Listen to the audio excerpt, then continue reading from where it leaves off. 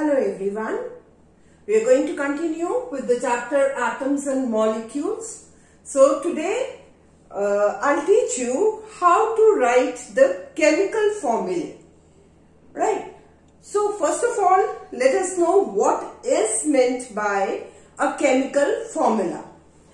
Chemical formula is a symbolic representation of the composition of a compound. Symbolic representation means, like if we say suppose sodium chloride. So you have learnt now the symbol of sodium. Sodium is Na, right? And chlorine, it is Cl. When we write it in the compound form, we call it as chloride, right? Single, if we write like this, we call it as chlorine. But when it is written in the form of a compound, then we call it as chloride. Same way, sulfur we call as sulfide. Oxygen we call as oxide. Right? So this is how we write. So this is the symbolic representation of the composition of a compound. That a compound, it is composed of sodium and chlorine, right? For writing the chemical formula, that is why last time also I told you it is very important that you learn all the symbols and valencies, because if you will not learn the symbols, how will you write the formula? Same way goes for valencies also. What is a valency? It is the combining capacity. What is the combining capacity of an element? Right? Now there are certain steps to be followed for writing the chemical formula. One is that valencies should balance. Right? Then how they should balance, that we'll learn now. Secondly, always the metal, like we write just now, we wrote NaCl. First the metal will be written and then the non-metal will be written. Right? It is always the metal first and the non-metal next. Right? That is this side, left hand side will be metal and right hand side will be the non-metal. It's always like this. Any other formula also we can take, like if we say calcium oxide. So calcium, it is a metal, oxygen is non-metal. So here see, I've written oxygen. We do not read it as calcium oxygen. We read it as calcium oxide. Oxygen will be read as oxide. Right? And thirdly, if we are writing any polyatomic ion, then we always write a bracket first before putting the numbers, like calcium hydroxide. Now, hydroxide, it is written as OH. Now, first step I said the valency should balance. Now, the valency of calcium is 2 and of hydroxide it is 1. So, we always write in a cross way. So, here we will put a bracket 5 first and then we will put the number here. We will not write it like this, CaOH2. For writing this, we have to first put a bracket. Now, why this 2 will come here? Let's do this. Now, I teach you how to write the chemical formula. So, let's start with the first example. First example we can take of, like say HCl. Just now I took NaCl. Let's take HCl. Now, HCl, hydrogen, it has got valency 1, right? Chlorine also has valency 1. So when we write the valencies, we always write it in crisscross way. That is, valency of non-metal will be written here. Now here both are non-metal, but H is always having a positive ion. So the valency of chlorine will be written with hydrogen and valency of hydrogen with chlorine. So we write it as HCl. We do not write it as H1Cl1. If the valencies are same, then we do not write the valencies. But on the other hand, suppose we are writing for magnesium chloride. Now, what happens? Valency of magnesium is 2 positive and of chlorine is 1 negative. So, when we cross this, valency of chlorine will be written with magnesium. So, if it is 1, we do not write it. It is understood that this is 1, right? And when we write chlorine, valency of magnesium will be written with chlorine. So, we write here 2. So, it becomes MgCl2, right? Same way, just now I took the example of CaO with you, calcium oxide, right? So, what happens when we write calcium oxide? Ca, it has got valency 2 positive. Oxygen also has 2 negative.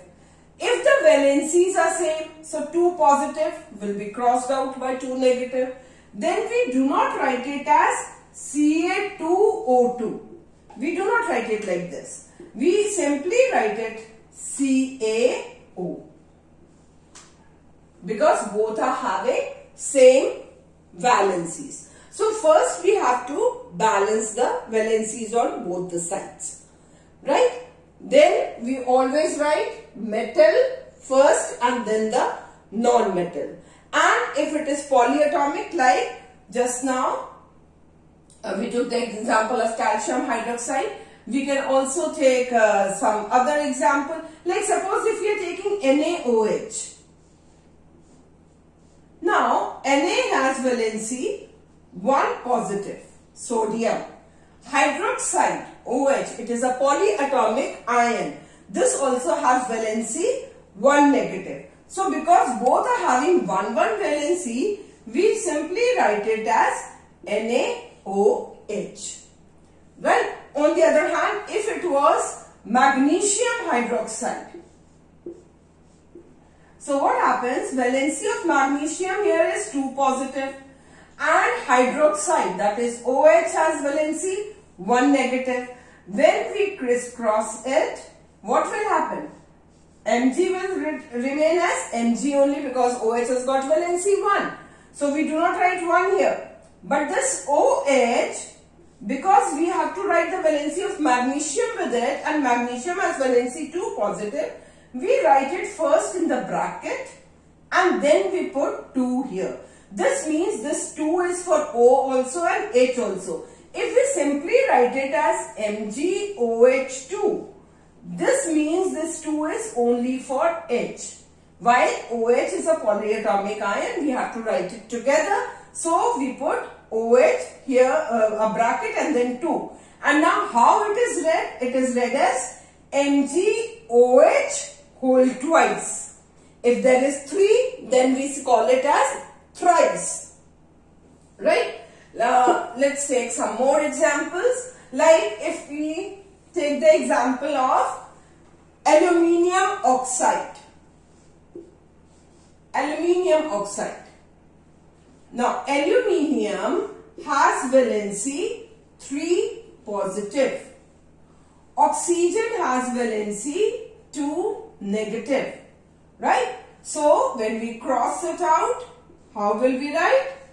Al, then this 2 will be written here, and O, and this 3 will be written with O. So, it becomes Al2O3.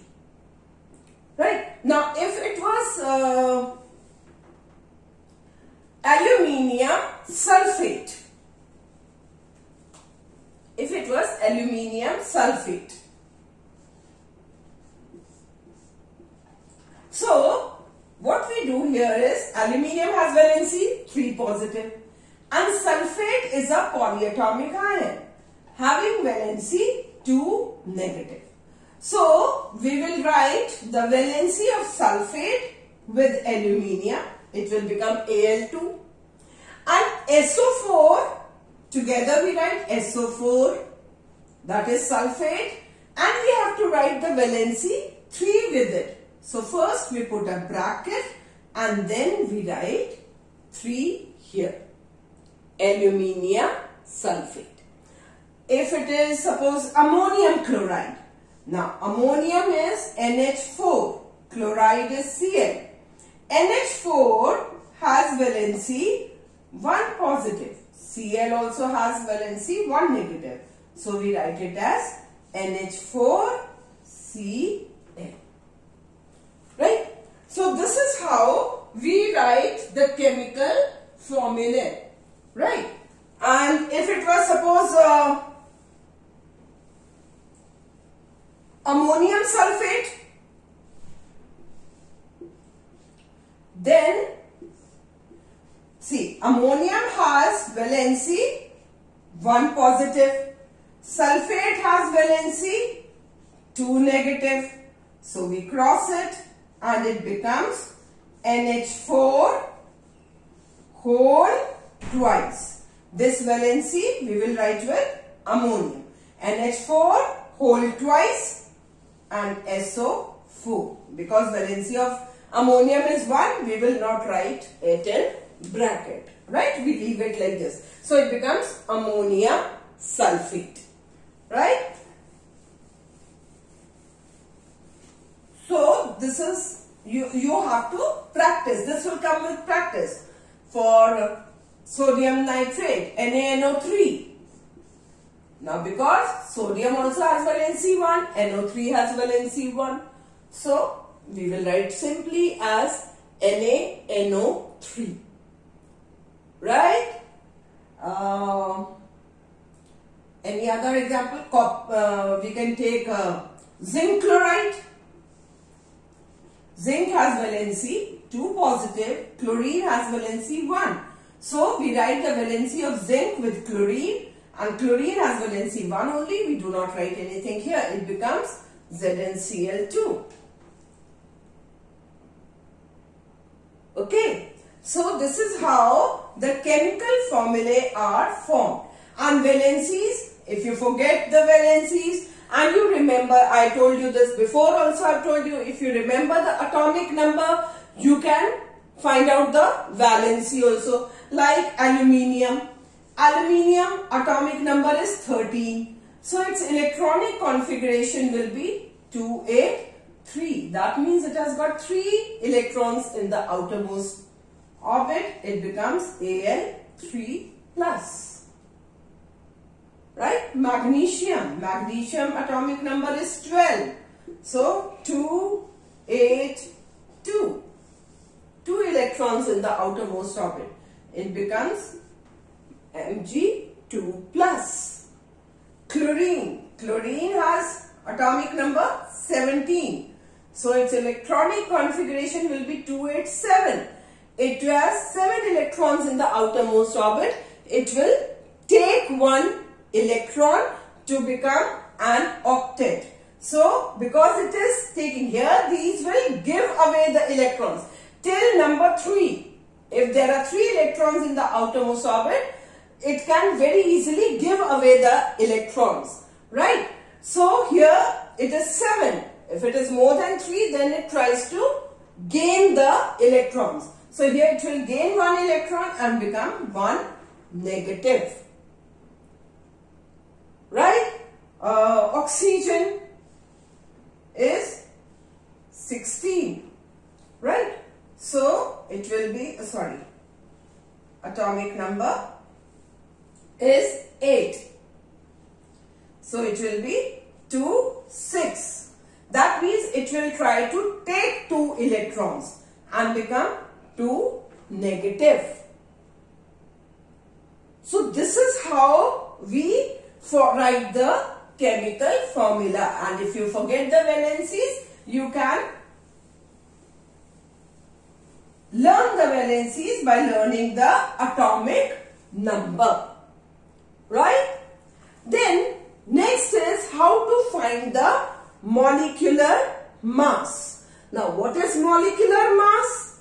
It is the sum of the atomic masses of all the atoms in a molecule of the substance. Right? And this is always expressed as relative atomic mass unit. It is expressed in atomic mass unit, that is U. Now, sum of the atomic masses of all the atoms in a molecule. Suppose we take a molecule of water. Right? A molecule of water. So, sum of the atomic masses of all the atoms. Now, atomic mass of hydrogen. So, here we have which element? Hydrogen and oxygen.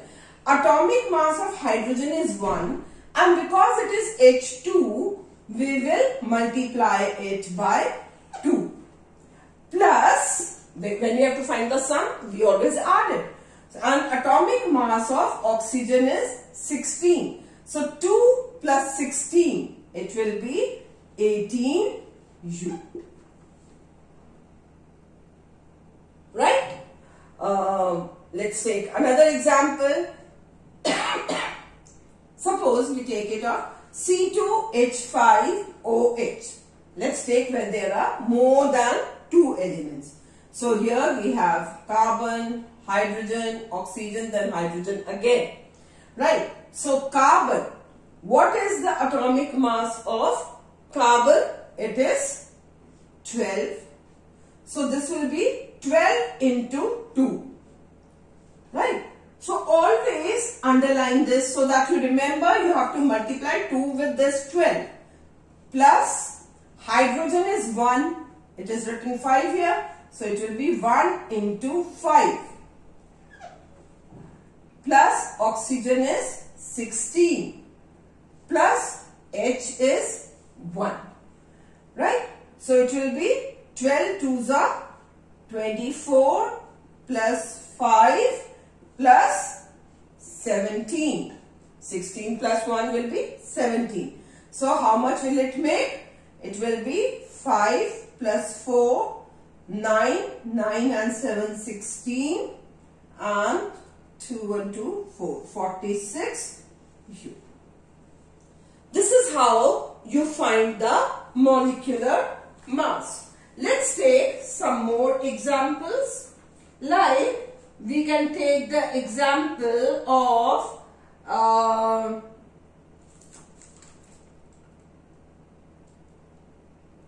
CH4 we can take.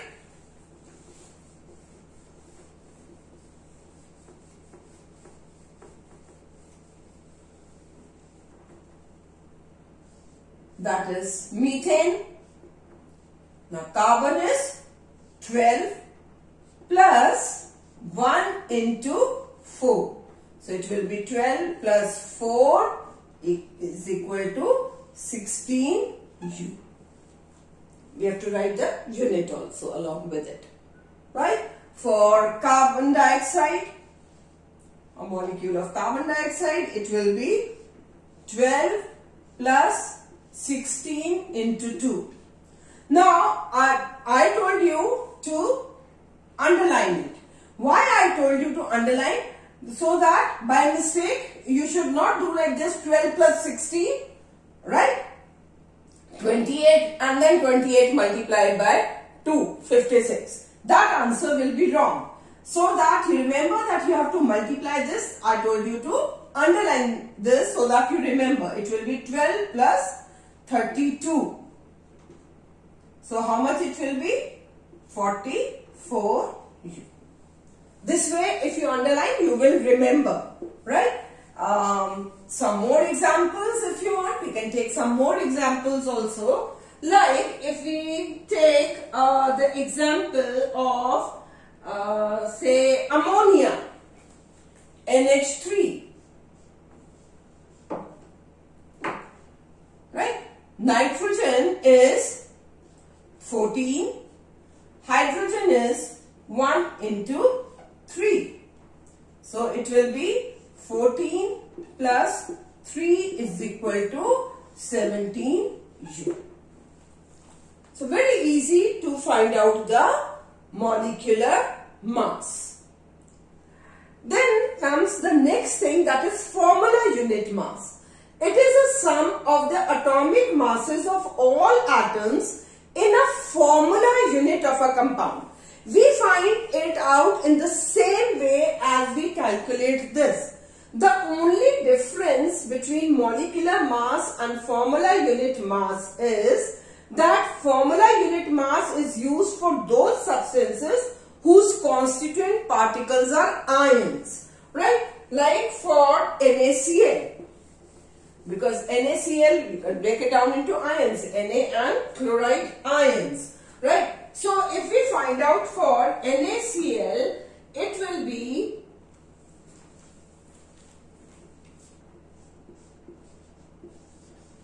right.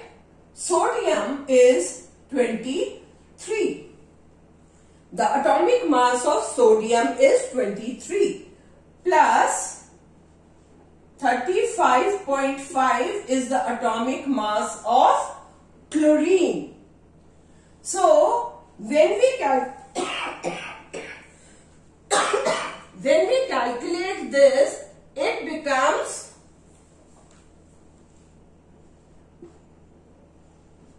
58.5U. Right? We can calculate for zinc oxide. Now zinc oxide, zinc atomic mass is 65 plus oxygen is 16. It will come to 81U. Same way if we find for Na2O. So sodium 23. Now this is 2. So 23 multiplied by 2 plus 16. So what will it be? It will be 46 plus 16 is equal to 62U. One more example is given there. That is K2CO3, potassium carbonate. Now K is 39. So 39 into 2, right? Plus now we have K, we have C, we have O. So 39 into 2 plus carbon, which is 12, plus oxygen, which is 16 multiplied by 3, right? We underline this, that this is 39 into 2. Then we have only carbon. Then we have oxygen. So this will be 78 plus 12 plus 48.